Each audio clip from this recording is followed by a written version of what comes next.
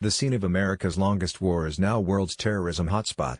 Afghanistan has overtaken Iraq to become the world's deadliest country for terrorism, according to a report released Wednesday. 1/4 of all worldwide terrorism-related deaths during 2017 occurred in Afghanistan, according to the latest Global Terrorism Index. It cited a surge in attacks by the Islamic State group.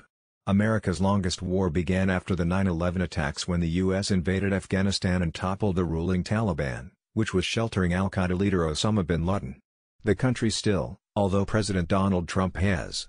In total, Afghanistan endured 4,653 fatalities across 1,168 terrorist incidents last year, the report said.